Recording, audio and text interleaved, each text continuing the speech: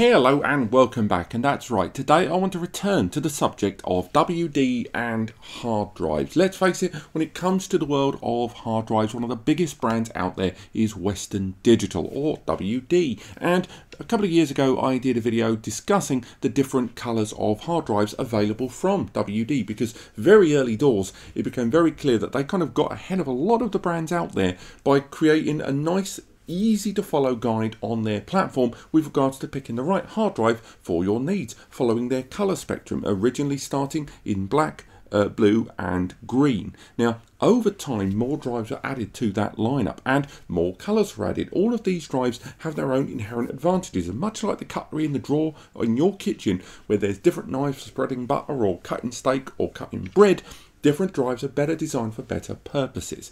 But I have to remake these videos every couple of years because the ranges change. New drives arrive, older drives go, new capacities, new subsets and different kinds of drives within each family colour end up arriving. So today we're going to go through the main range of hard drives available from WD within that colour series. But before we go any further, we're going to go with an honourable mention and a few disclaimers. Early doors, an honourable mention, I'm not going to talk about UltraStar in this video. They're not considered part of the WD hard drive family, and although they are a Western Digital product, they are enterprise and they are very specifically data center and hyperscale based. They are not considered part of the WD Colors family, but if you're looking for high-end data center class drives or drives that are going to be under intense utilization 24/7 in a large RAID array, do consider UltraStar. Now, a few disclaimers regarding the presentation of today's video. All the prices you're going to see are correct as of October 2022. They are all arrived from WD's own website pricing structure there and their own WD shop.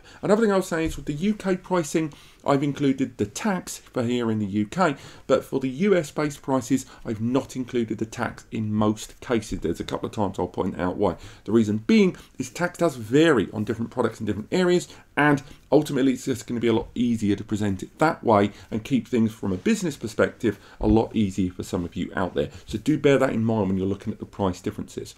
The next thing to bear in mind is the warranty on most of these drives will either be 3 or 5 years. And again, I'll try and highlight it, but the majority of them are going to be 3 years when they're home based or 5 years when they are business based.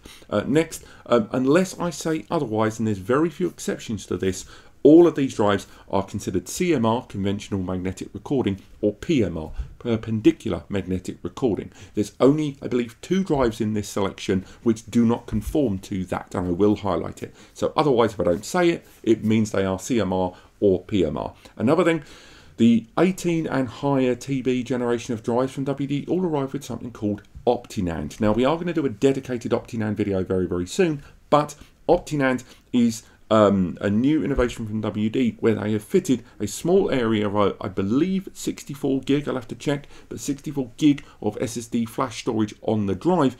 And what that is used for is lots of metadata and drive handling and basic internal drive systems have been moved over to this area of SSD, and it allows the drive to perform exceptionally highly, but also frees up space that would have been wasted on the platters inside, thereby allowing those larger capacities to not only be available but also perform very well too. So again, although I'm probably not going to highlight it, any drive above about 18 TB, so 18 to 20 to 22, they're going to have OptiNAND on board.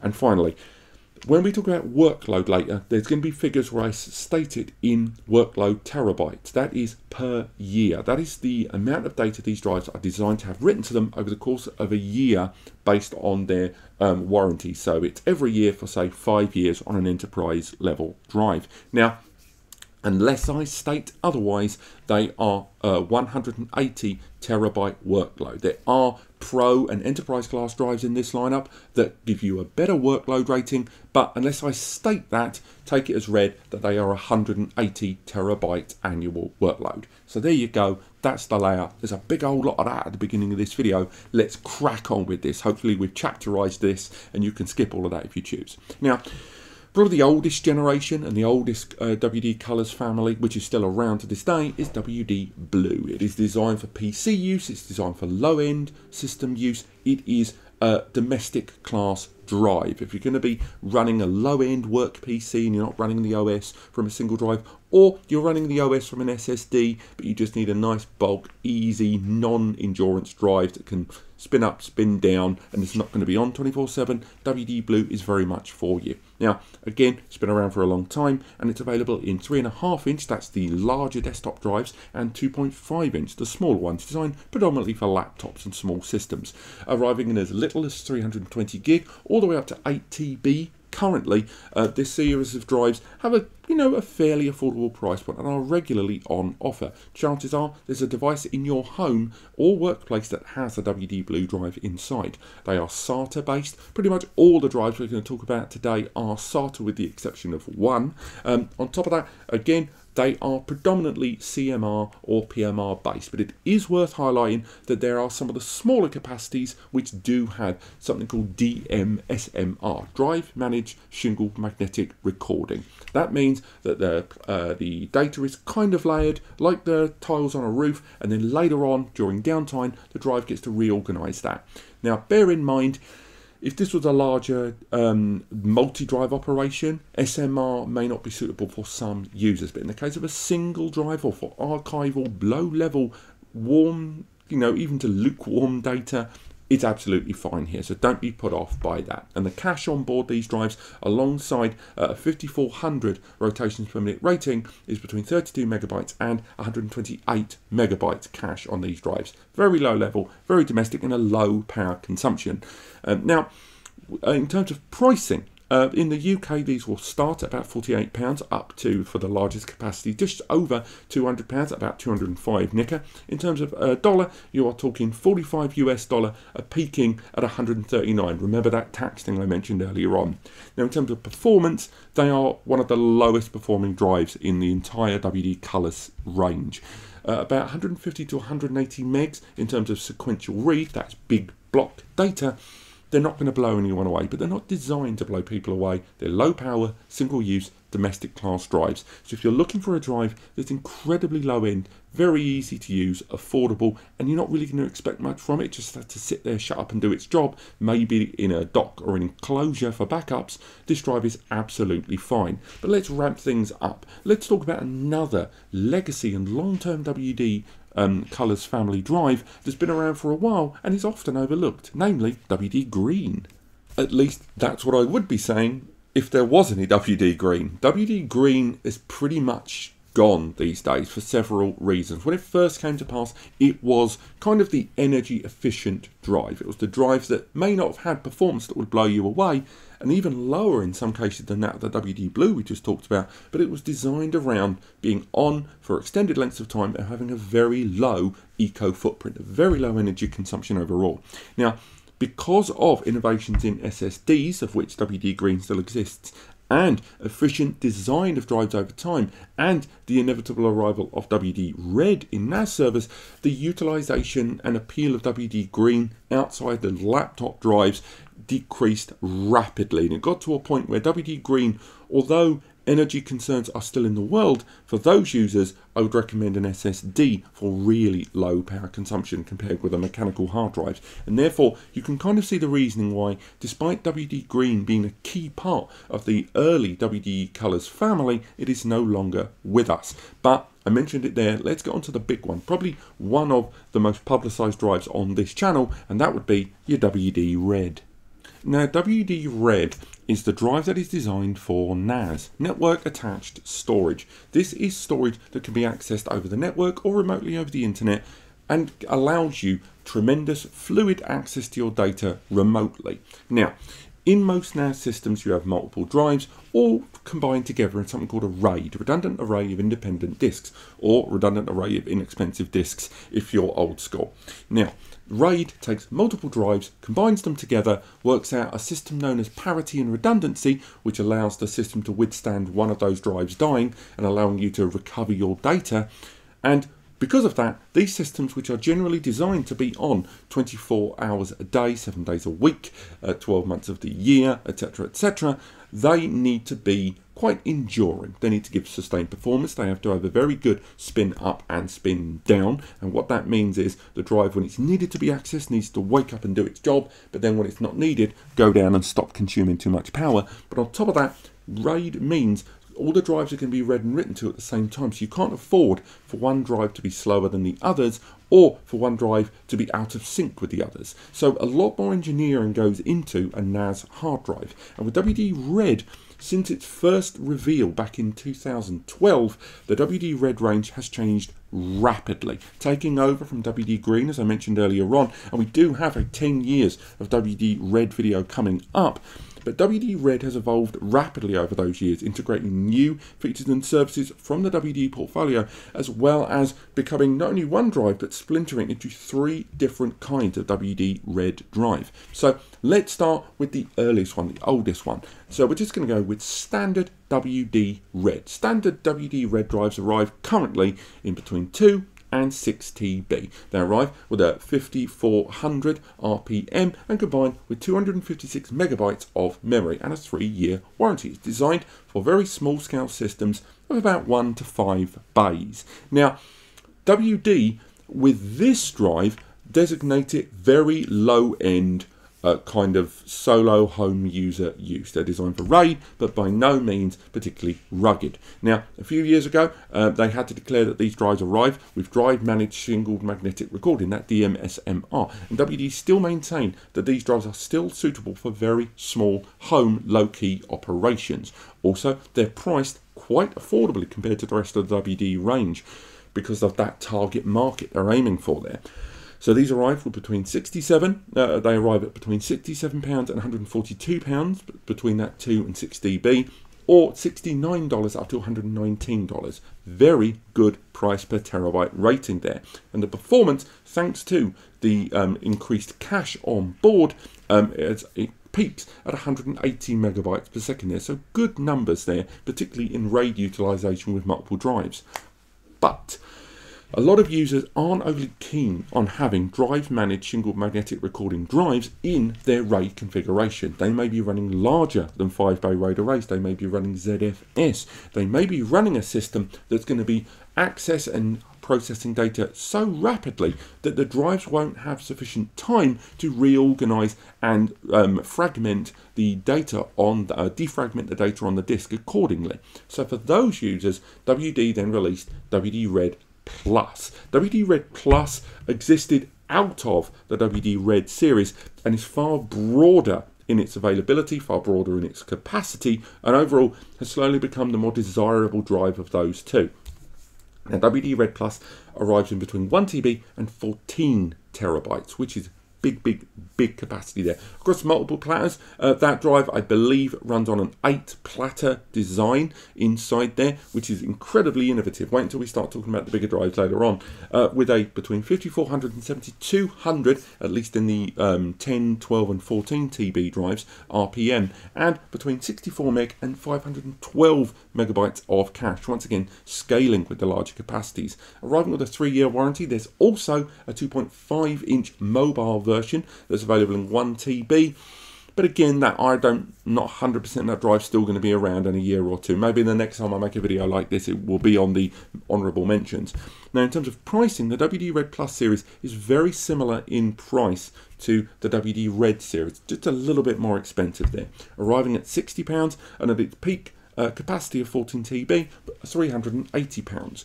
If you're in the US, it's going to cost you between $59 and $299 there. So again, more expensive than the standard RED drives, but certainly a more robust drive overall, and particularly for you users that are going to be running between 5 and 8 drives, certainly. But these still aren't the best of the WD-RED portfolio, and for that, I believe it was 2014, WD released the WD-RED Pro series. Now, the Pro series are much more rugged, high-performance drives. A little bit more comparable, arguably, to those data center class drives. They bring a lot more to the party in terms of performance, in terms of workload, and ultimately, they are designed for up to 24 bays of storage. We're talking rack mount there.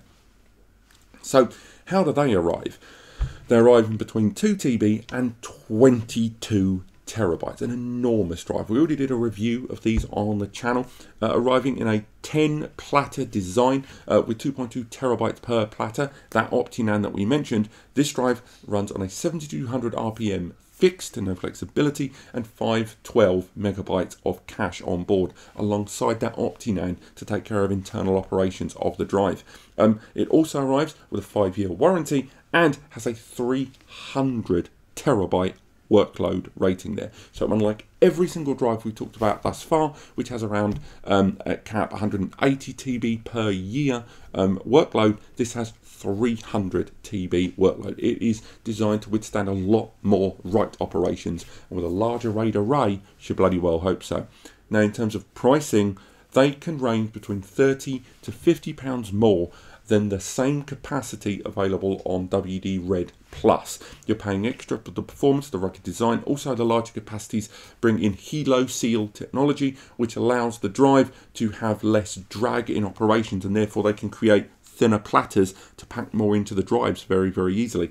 Starting at £100, they get up to £649 in dollars. It's $99 up to $599 overall, with a performance impressively of between 160 megabytes and 272 megabytes, an enormous improvement there of nearly 100 megs over most of the drives that we've talked about. The WD Red Plus peaks at 215 megabytes, and these guys are still smashing it with the pros there. But bear in mind, they're more expensive, they consume more power, and they will be noisier in the larger capacity. Certainly anything above 8 TB, they will make more noise, so bear that in mind. But when it comes to devices that are going to be on 24/7, a network attached storage device is a lot more varied in its applications. Whether you're going to use it for backups, you're going to use it for VMs, you're going to use it for multimedia like Plex, you're going to use it for just day-to-day use and streaming over DLNA. You might even be using it for surveillance with a bunch of cameras. Now, surveillance is a different beast, but luckily, when it comes to network attached storage drives in Red, WD also released drives that are quite similar to Red, but are geared far more towards surveillance. Let's talk about WD Purple.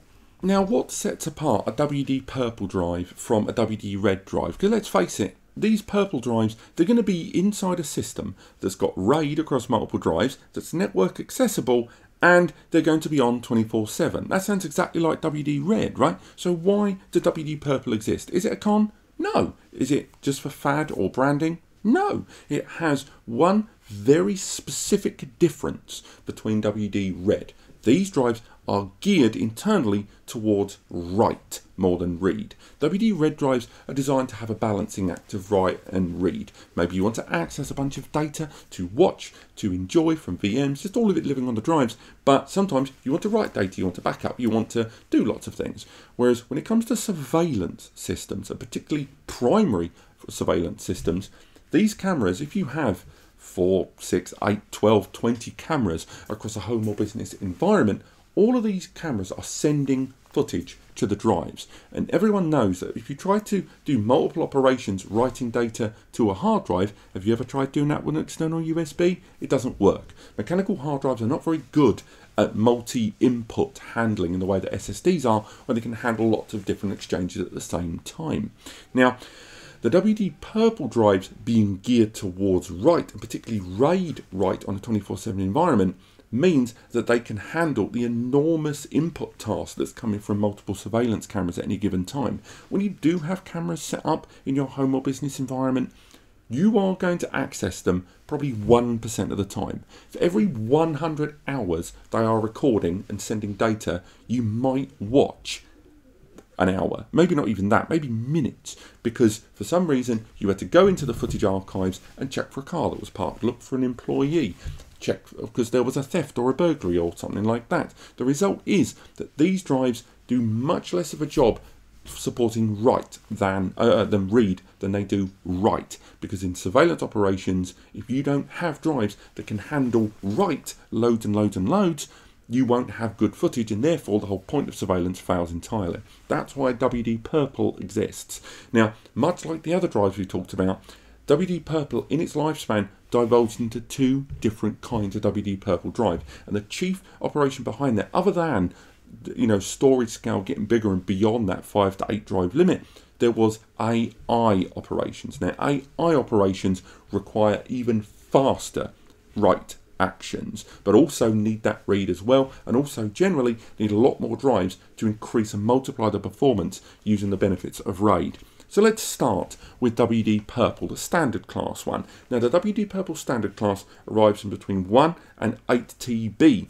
The 1 to 8 TB drive arriving at a 5400 RPM with a weird 5640 RPM on one drive, predominantly arrives in CMR and PMR, but there is a drive managed SMR drive in there as well, hence that really wonky RPM on one of those drives. It has arrived with 64 meg, 64 to 256 meg of cache depending on the capacity, 3 years of warranty, and are designed to support up to 64 cameras in up to 8 bays of storage, and between 1 to a couple of AI services, again depending on the drive you use. By AI services I mean deep video analysis, but we'll get onto that in just a moment. Now pricing, they start at just 50 quid and they cap at the largest capacity of 450 quid. In terms of dollars, it goes from $49 up to $289. So again, very varied pricing between the two of them there. Again, factor in that tax. But there is an increasing number of devices arriving on the market that support AI services. Now I mentioned there deep video analysis. Deep video analysis is when the system isn't just taking the camera feeds, it's not just taking the live recordings, it's watching the cameras. And AI services is the difference between a camera like this that is just triggered by a motion of someone walking, and a camera that knows the difference between a person, a vehicle, a dog, a tree, a car, a parked car, lines and geofencing, counting and more. And these are the things that people rely on these days in surveillance to save a lot of manpower and time. If you have a camera set up that's only triggered by motion, on a windy day, that camera is going to get 50 alerts every hour minimum. Whereas an AI supported camera will know the difference between a tree moving. It will know the difference. If you set the camera to only notice people, it means every car in the world could drive past and it doesn't matter. And with things like facial recognition too, and license plate recognition as well, deep video analysis has really risen to the challenge for a lot of surveillance users that want to be able to get a surveillance solution that's smart enough to only tell you alerts and notifications when it's a genuine issue and not false alarms. Now, AI supported services, as mentioned, require a tremendously larger amount of bandwidth than that of traditional surveillance there, because of the need for very quick data access and handling. So for these, you would go with the WD Red Pro AI series. Now, again, very comparable to the WD Red Pro series, but again, with that focus more on surveillance and write activity. They start at 8 terabytes and they end at 22 terabytes. Again, OptiNAND, again, 10 platters, and again, 7200 over 512 megabytes of cache. Again, depending on the drive you go for, the 7200 RPM will stay, but the cache will go as low as 256 meg. Still a large amount of cache because of those write operations and internal handling. The 5-year warranty drive also has a 550 terabyte workload like the Pro drive, so huge endurance for access and write. And in surveillance, it's going to be a bigger deal than others, because in surveillance, people have retention policies where they'll have the cameras recording non-stop, but you're not going to want to keep years of recording. Eventually, you have a period of 7 days, 30 days, 60 days, 90 days, where the recordings will overwrite the oldest recordings. So in that time, depending on the number of cameras and the amount of footage being recorded, having good sustained durability on drives is going to be even more important than any other scenario I just described. So again, these drives are the most expensive surveillance drives in WD's portfolio, but supporting up to 64 cameras again, but this time also 32 AI operated camera services. They're a lot beefier and up to a lot more work actively. They start at £237 up to £649, and in terms of US dollar, starting at, I'm looking at my notes, $260 up to $599. And in terms of performance, they are one of the highest performing drives other than the Pro. They're starting at 245 megabytes per second and peaking at 265. at the larger capacities. That is a high performance drive there. Now, I mentioned the word performance. That's an interesting point there, because the last two drives on our setup here are very much about performance users, but a different kind of performance users. And if you're a gamer in the last 8 years, you're going to know the next drive I'm going to talk about. It is the gamer focused, the pro editor focused, and post-production 4K focused WD Black. Now, WD Black is one of the earliest drives in the WD Colors portfolio. It still arrives to date in a 2.5 inch and 3.5 inch version. There were hybrid drives known as the WD Black G2 and hybrid storage drives that had accessible SSD storage on a mechanical drive for OS versus archive storage, but they went out of fashion, and really OptiNAND has kind of gone forward with that in a different way with onboard flash for in terms of drive improvement. But the rest of the WD Black series has kind of existed since the beginning. The 2.5 inch drives for laptop users and low-level gaming users, or people that want it in a gamer laptop for their archive storage, while the games and the OS, boots off an NVMe SSD or something, are still pretty appealing. Starting at 320 gig and peaking at 1 TB in storage capacity, these are 7200 RPM drives, which are predominantly PMR and SMR, but it's worth highlighting that if you go for the 9mm height drives, they are drive managed SMR, so do bear that in mind. They also arrive with 5 years of manufacturer's warranty, and due to their lesser application compared with a number of drives on the list, are weirdly affordable. And if you were considering a WD Blue drive earlier, I would recommend seeing what the price of a WD Black drive is, because you do get a lot more performance. To put it into perspective, starting at £63 and peaking at just £72 for a terabyte, they're actually pretty affordable in that 2.5 inch level. In terms of dollars, it's $49 to $189 due to, lack of stock, I think, if you look at WD's own website. But the performance is, $54 to $69. Read my notes wrong there, I do apologise. But in terms of performance, this little 2.5 inch drive can give you 185 megs of performance. It's got fewer platters, it's a lot smaller, and it's giving you a higher performance than the WD Blue series we mentioned earlier and the WD Greens when they were around. And that's a 2.5 inch drive too. But what about the 3.5 inch drive series? Those drives have really got some beefy performance inside them for a single drive utilization. Do bear in mind, again, they're not designed for RAID. They're not designed for 24/7 utilization, but they do still provide a tremendous amount of endurance and performance. Now, the WD Black 3.5 inch series arrives at 7200 RPM and 256 meg on board, between 500 gig and 10 TB of storage. But again, at the 10 TB, they're going to get noisy. If you're a gamer, a pro gamer, live streamer, bear that in mind. They arrive with 5 years of manufacturer's warranty, with performance that starts at 227 megabytes per second and peaks at 263 megabytes per second. These are beefy performing drives. Price wise, £87 up to £365, and in dollars, $44 up to $339. So they're not cheap either. But I will say, much like the WD Reds, you do often see WD Black hard drives and SSDs on sale.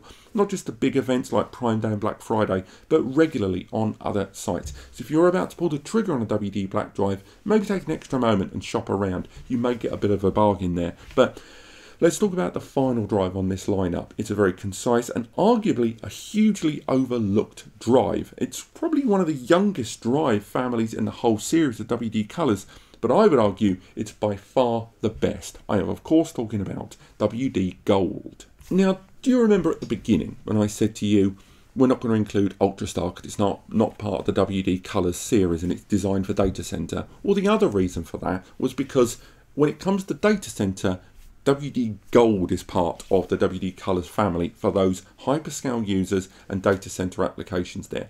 WD Gold drives are ridiculously well built. They start at 1 TB and they end at 22 TB. Again, 10 platters, OptiNAND, all of that, PMR, CMR, ready to rock. 7200 RPM as well, with a 5-year warranty on board and a staggering 550 terabyte workload there. They are beefy drives. They're noisy drives, but they are, of all the drives I talked about, the most enduring. Their performance starts at the lowest capacities at 251 megs. That's the lowest, but they are the fastest drive in the whole of the WD colors spectrum, with a reported sequential read performance of 291 megabytes per second. Not only does that almost half saturate the whole of SATA, it's getting close to the speed of first, second and third gen SSDs. That is a ridiculously high performance hard drive inside there with a great response time, but bear in mind